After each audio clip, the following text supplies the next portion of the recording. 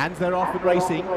Get away to a pretty good line. And amongst those that show up early, Magnus. They're splitting into two groups with a few remaining over towards the far side. Dandyman's over there in company with National Colour, who leads that group with Morehouse Lad and Matsunasuki. Meanwhile, over on the near side, Equiano leads at not a breakneck pace from Takeover, Target and Magnus, the Australian duo, well paced. They're being tracked by Fleeting Spirit, then Enticing. Under the near side rail is Benbaun from Kingsgate native, Abraham Lincoln and Ho Mike as they make their way now down towards the halfway stage. Over on the far side, National Colour shows with a narrow advantage there from Dandyman. They're being tracked by Morehouse Lad. Meanwhile, under the stand side, Equiano continues to give a bold sight, then Takeover, Target. Magnus is under strong pressure. Fleeting Spirit is being asked to close inside the last. Equiano for Spade. Takeover, Target. Fleeting Spirit on the far side. Dandyman and National Colour. Equiano's made just about every yard. Dandyman already on the far side. He's just about not trying to hit the line.